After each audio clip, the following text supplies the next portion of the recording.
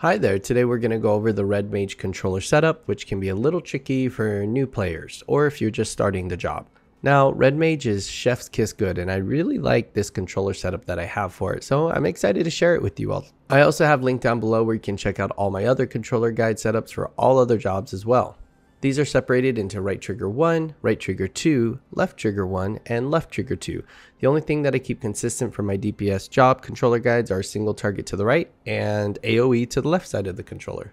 Right trigger 1 we have Ver Stone, Ver Fire, Ver Thunder, and Ver Arrow. Now this may seem weird at first, but we spend a lot of time here or hopefully for the procs. Red Mage has a very interesting job mechanic of dual cast, which I personally quite enjoy. These are important abilities and thus I do not like putting them apart because it can get a little dicey later if you lose track of where you're at in your rotation. Right trigger 1 D-pad is our melee combo, which I'm going to butcher the name out of, but it's Repost, Zurwasha, and Redoublement. We also have Jolt here. This may seem weird since Jolt is what we have to start out with if we have no procs, but honestly, I think it actually flows quite nice for my taste. Also, unless you want to double tap R for that second cross hotbar, I like all of my super important abilities on the bottom. Some people have commented and said, well, what happens when you have to move and use the D-pad on either side for abilities? I personally don't struggle with this, but I do see your point. I think it's just really up to you and what type of controller you're using. Right trigger 2 letters is Fletch, Contra 6, Acceleration, and Magic Barrier. Now you'll see I have these abilities on both sides. Lucky for Red Mage is they do not suffer from any type of button bloat, as you can see. Doing this allows me to not have to go back and forth on the controller on the right or left side, whether I'm in single target or AoE. Right trigger 2 D-pad is Lucid Dreaming, Embolden, and Magnification. These are kind of the only place for these abilities since we use these pretty early on in the opener for Red Mage. They also have a pretty long cooldown of 110 and 20 seconds, so it's not like you're pressing these as often as all these other abilities.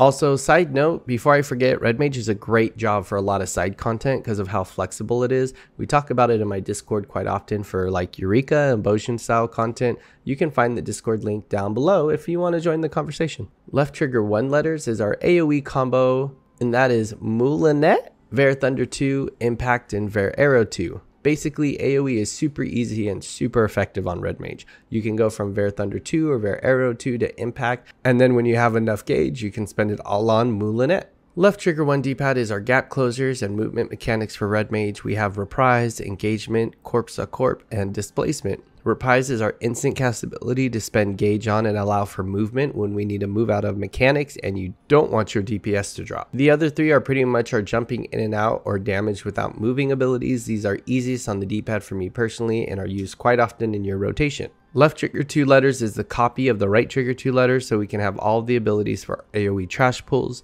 Red Mage has the luxury of hotbar space that a lot of other jobs don't. Left trigger 2 D-pad is our very special Swift Cast, Ver Raise, and Ver Cure, which made Red Mage pretty much the best all around for a lot of content. I really enjoyed Red Mage, and hopefully this controller guide can help you make sense of how to set one up and then adjust to what you like to do personally. Make sure to check out all the other controller setups that you can find in the description box under the controller playlist, and if you have any questions, again, you can just join my Discord and ask me directly. If you want to watch more Final Fantasy Guides content, then you can click here.